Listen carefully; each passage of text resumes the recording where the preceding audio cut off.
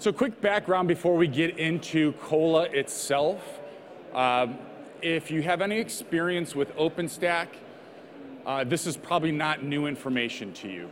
OpenStack is not easy to deploy, and if you think it's not easy to deploy, it's even harder to manage. And until recently, if you are an OpenStack operator, you want to build your OpenStack cloud, you don't have a whole lot of options.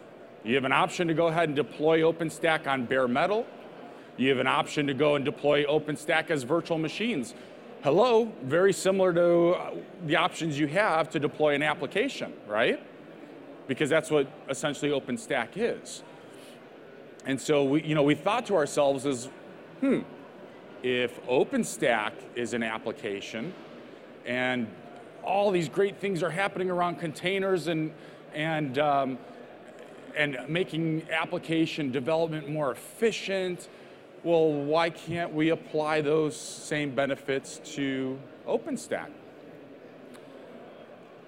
And until recently, containers weren't very popular. And a certain company that maybe you may have heard about, Docker, has really caused containers to get very popular in the last year and a half or so.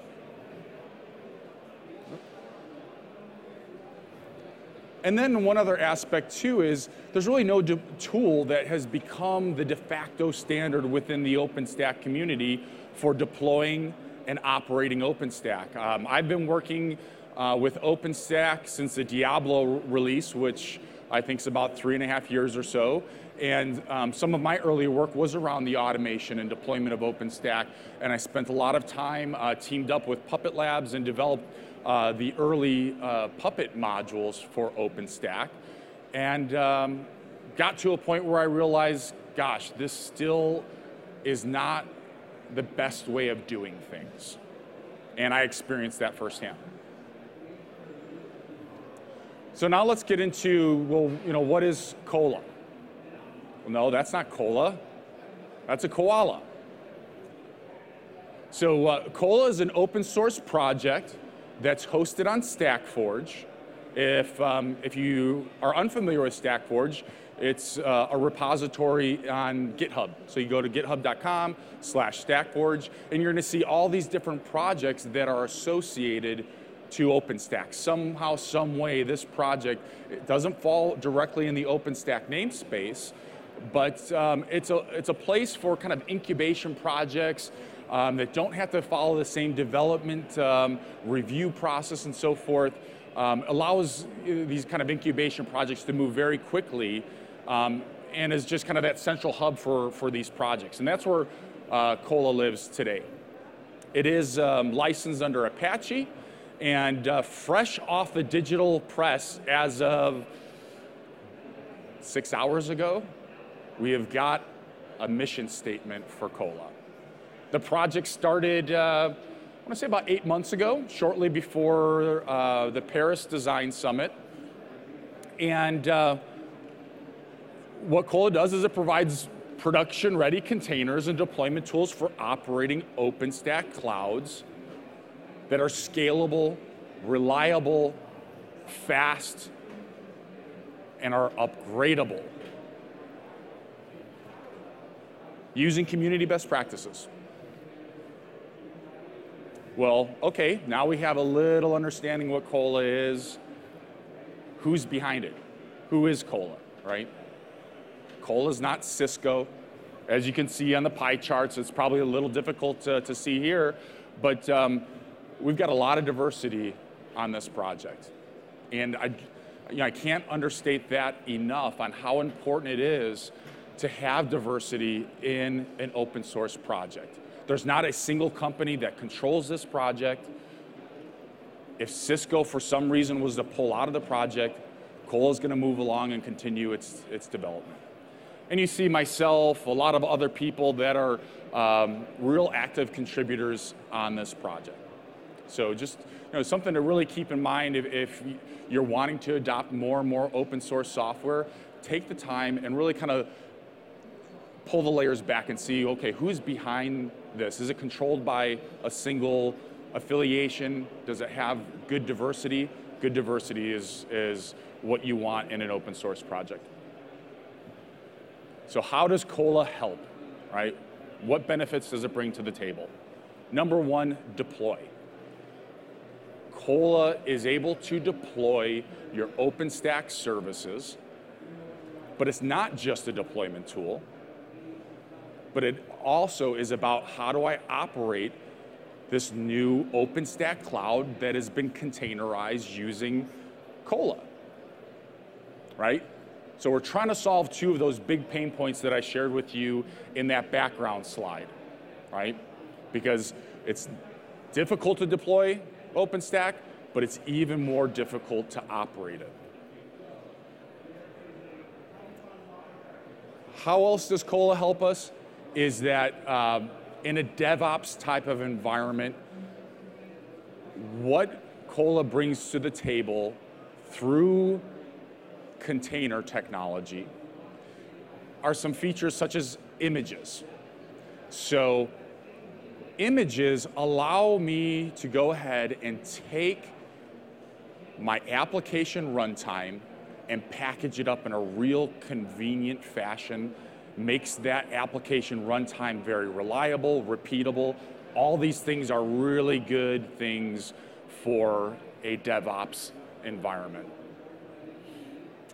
And what's nice about images, specifically for Docker containers, and Docker is the container engine that's used by Kolla, is that there's a registry component. So these images aren't just sitting on your laptop, they're not sitting in some server, there's actually a registry. The registry can be a public registry like Docker Hub, it could be your private registry. That component allows me to very easily create an image, push it to the registry, pull it down, so I can create it, have it sit on my laptop, push it up to the registry, pull it down to my test dev environment, have it be pulled in by my CI/CD pipeline for testing, and then bring it into a production environment. So that, when you hear about Docker and containers and that portability, this is a big piece of it, okay? And then versioning. And part of this I'm gonna show in the demonstration. With the versioning, I could go ahead and have an image, run a container from that image. Okay, great, I wanna make a change to it, create a new version of that image, and then I could go ahead and test that newer version. If it doesn't work very well, very easily revert back to my previous working image. And then it's just a very application-centric environment. When you look at containers, specifically Docker containers, it's geared towards an application developer.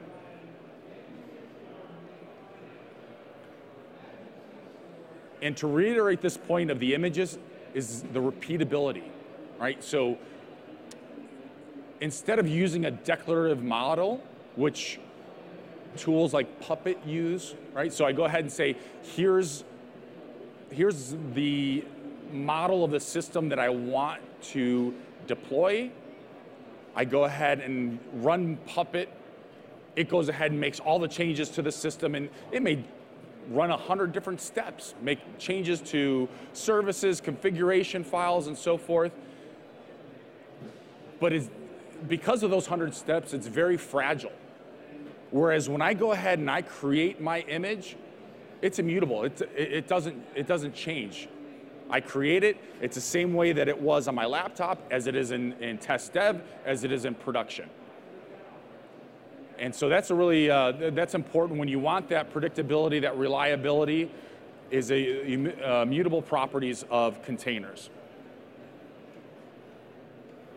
And then this picture, is just representing the reliability aspect again, right? Man's best friend, reliable. You can expect, your dog always to be there by your side. And I kind of think of the same thing, is that there's no questioning whether this OpenStack service that's been containerized by Kolla, that it worked when I ran it in my test dev environment, and oh gosh, now that there's a different IP address or there's some difference in the production environment, it breaks. It's not the case. It's going to be the same in any of those environments.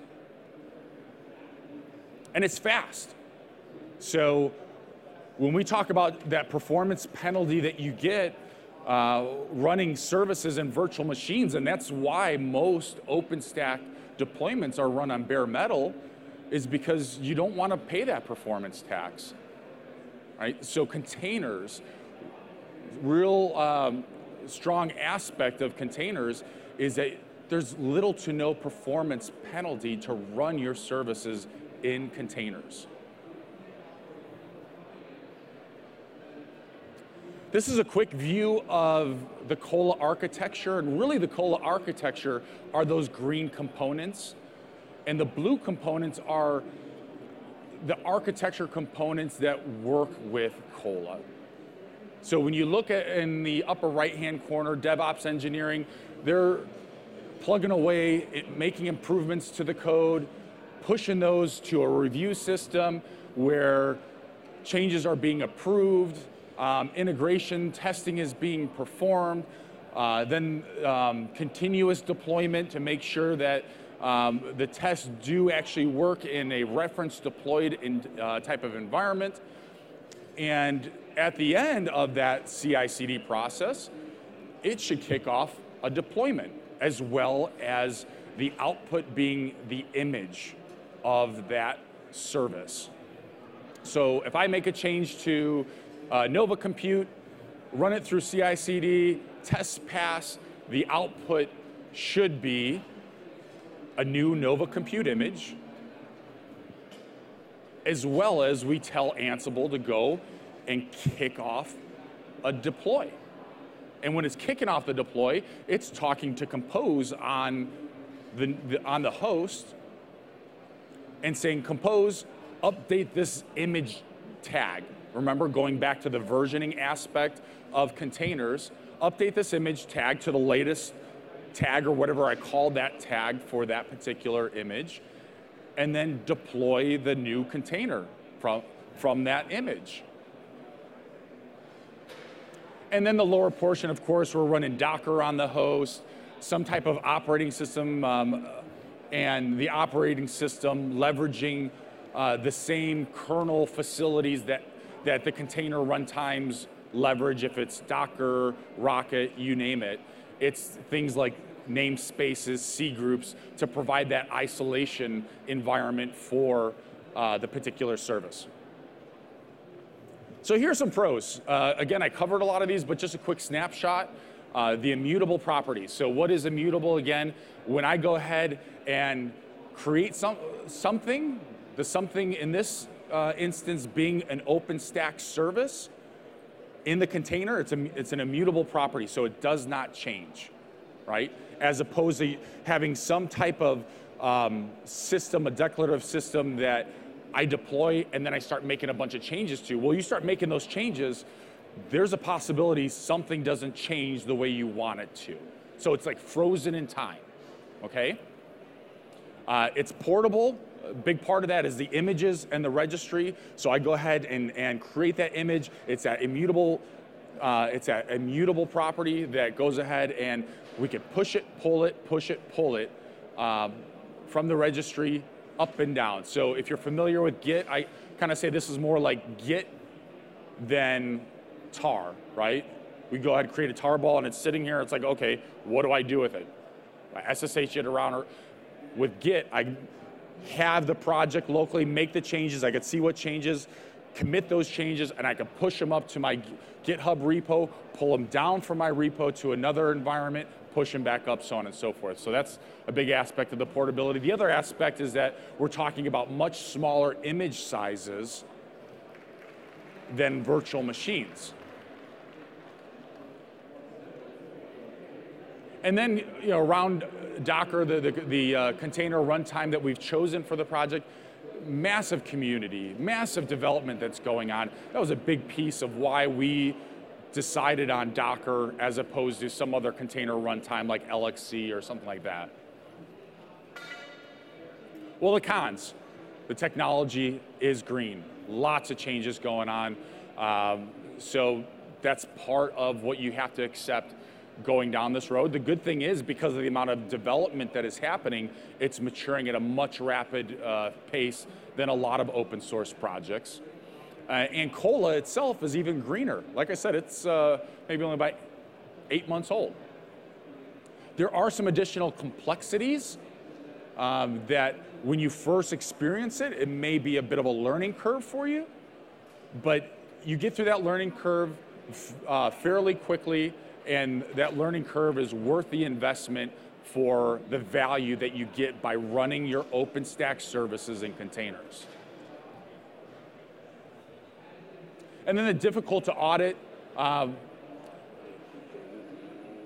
when you try to audit within containers, there's the additional steps that you have to take to understand what is really going on for troubleshooting purposes. And so there's just some additional complexity there that you wouldn't normally get in a non-containerized environment.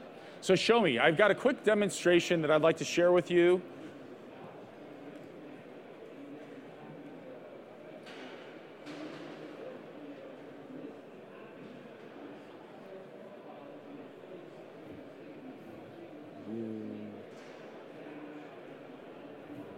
All right. So this is a demonstration that I created 2 weeks ago for the Liberty Design Summit. Oh, let me rewind it really quick. And so what I'm going to show you here is deploying OpenStack, the Kilo release in Docker containers using Kolla. It's on a single node. And part of Kolla is that we've got tooling around the containers to make it easy for you to use the containers. Some of those tools are bash scripts. Some of the tools are things like heat templates if you want to deploy using heat. And then the last piece of the demonstration is actually showing you the operational aspect. Like I said, not just deploying OpenStack in containers, but how do I then operate it? And one of the big operational challenges is, how do I upgrade OpenStack? Well, within an OpenStack containerized environment, we're no longer trying to treat OpenStack as one big software component, but as a bunch of microservices that we manage. And so I'm going to go ahead and upgrade one of those containers to simulate how you would upgrade in a real environment.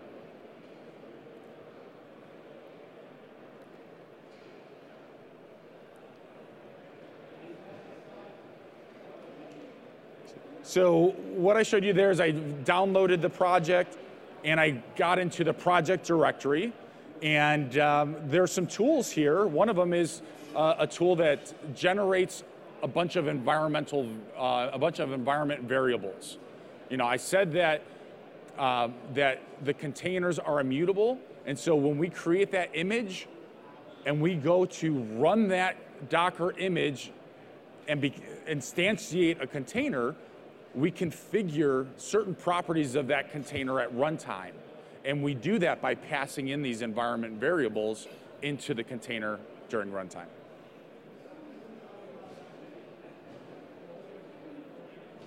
And so this is the genenv tool that generates an environments file. And again, whenever I start up a container, as part of starting up the container, I say, Docker, use this image, and then use this file to feed in all of those key value pairs to configure the service at runtime. And when I run the genenv tool, the output is this OpenStack.env file. And again, that's all of our key value pairs that are used as a configuration element of the containers. Some of these key value pairs are used across all of the containers. A good example is, well, what's the database IP address? Instead of having a key value pair for each and every service, let's have one that all of the containers use. And then we have a simple tool. Again, it's a wrapper script around Docker Compose that starts up all of the containers or stops all of the containers. And again, most of these tools that I'm showing you is really for like a developer. because Kolla is still very new, a big focus is around how do we make that developer experience the best possible to attract more developers and get more developers working on the project. And what you're seeing here is I run the start tool, it fires up a bunch of containers. All the containers start up, it gives me some kind of output. I don't know why this quality is not nearly as good as what it used to be, but I'll just try to talk you through it, so bear with me here. And what you saw was that the containers started, but what you'll notice now is, okay, the containers started, what does that mean? The services that make up my OpenStack cloud started. You see that there's some level of configuration that we've applied, things like Keystone endpoint information, which is necessary so that the services can talk to one another, but most everything else is not configured. There's no glance images, there's no Nova key pairs, so it's kind of a blank slate environment. Another tool here that's next is this init run once tool that we use to then configure the environment, do things like set up our Neutron networks, Neutron subnets, Neutron router, our security groups. We alter Nova quotas because in the next step of the demonstration, we're going to actually deploy several Nova instances that would normally be outside of our typical quota. And you see that I run this script and it goes ahead and does all the hard work for us. Last piece of the configuration is I'm now going to use a heat template to say, hey, let's go ahead and actually start spawning instances and let's see if this stuff truly works. And there's really three tools here. There's a launch script and then two heat templates. And I'll go into each of these here. Launch script basically says, hey, let's grab some environment variables for our Neutron network subnet information, and then simply let's create a heat stack.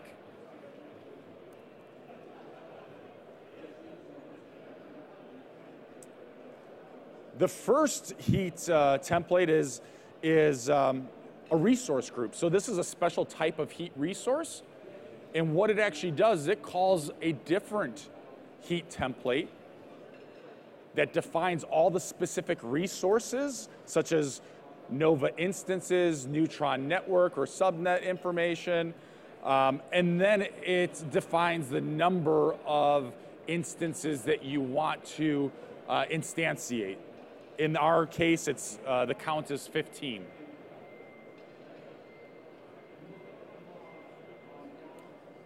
And here is the heat template that resource group is actually calling. And you see here,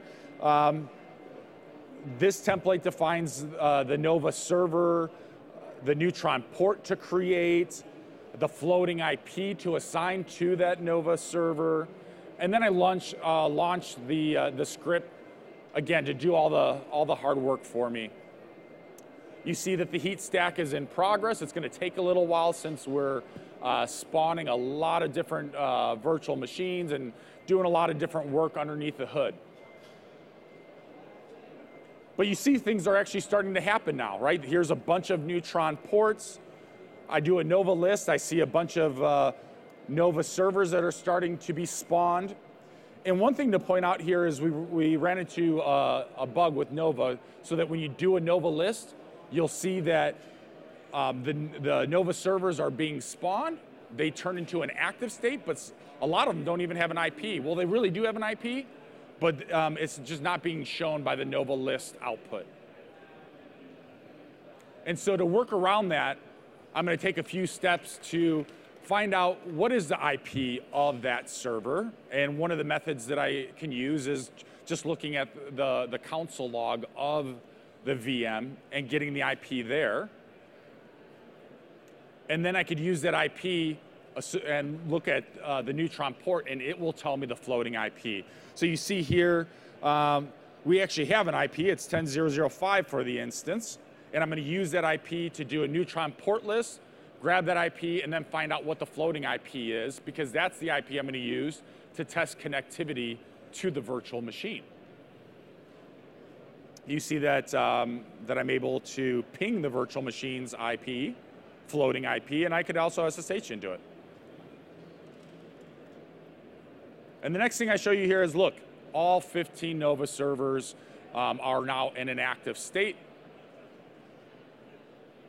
And from my particular Nova server, I can actually even ping out to Google. So I'm feeling really comfortable now that things are working the way they're supposed to. I could get into an instance, I could go ahead and from the instance, ping out to Google. So here's the last piece of the demo. Great, now it's deployed, and it's deployed successfully. I've kicked the tires and feel comfortable that things are working the way they're supposed to. But now what about the operational aspect? What if I want to upgrade one of those microservices? And I mentioned that we're following best practices. So within Docker best practices is that each and every container is a single process. Right? And if you look here, Nova Compute is actually 3 different containers. One for the Nova Compute service, one for libvirt, and then we actually even have a Nova Compute data service that stores the data for Nova Compute. So we separate the data from the application, and it provides some additional portability for us. And now I'm going to go ahead and go into the Nova libvirt directory. And I am going to simulate an upgrade. So what I do is I go into the start script for that particular service, and I would make some kind of modification. In this example, I'm just going to go ahead and say, this is an upgrade, and I do it 100 times so that it's easy for us to look at the logs and experience this. And then I'm going to go ahead and build a new image from this change, right? So now I've got a new image of this service. I build it. Docker finishes building the new image, and then says, hey, Daneyon, go and do whatever you want with it. So what I'm going to do is I'm going to go ahead and I'm going to tell Docker Compose to up the set of containers. And so by doing that, you'll see that it's recreating Nova Compute data, Nova Compute, and the libvirt container that I went ahead and did that upgrade to. And now I want to take a look at the logs. And I see that I'm now running my new image of libvirt. Okay, great. It's been upgraded. Did the environment break? No, I can still actually go in and SSH. Maybe I missed that really quick here.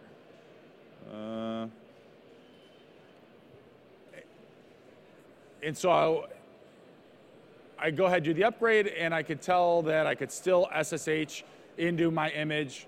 Things are still working, and just a quick example of how you can do an upgrade to one of your microservices in your containerized OpenStack environment. So I know it's probably a lot to digest. Take a look at Docker documentation. Again, the project is hosted on StackForge. So last but not least, let's just quickly cover the roadmap. So where's the project going? We want to be able to implement all the services. Right now, we're implementing most of the OpenStack services like Nova, all your Nova services, Nova API Scheduler, Conductor, Compute. I believe Cinder was just added. The Cinder volume was just added last week. Multi-host deployment. In the demo I showed you, everything was on a single host. OpenStack operators obviously want to be able to deploy across a large set of hosts. And so there's a big focus around the multi-host deployment, which goes back to our Ansible playbooks. Our current Ansible playbook is really around like a development environment on a single host.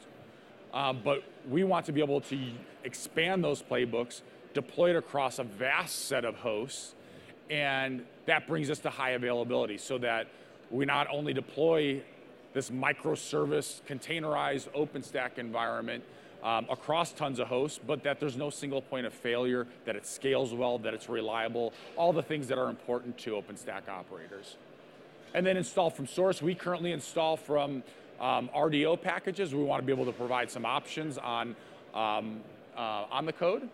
And so in summary,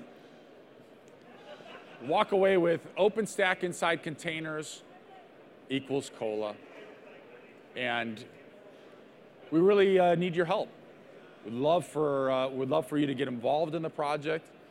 It could be something as simple as helping with documentation. So if you don't know Python or Bash scripting or even Docker containers very well, we can use the help. The community is just growing exponentially. Going into the Vancouver Design Summit, I want to say going into that, we had doubled probably in size going up into Vancouver, and then coming out of Vancouver, we probably close to doubled again. There's a lot of interest in the project, and we'd love for you to get involved. So, thank you for your time.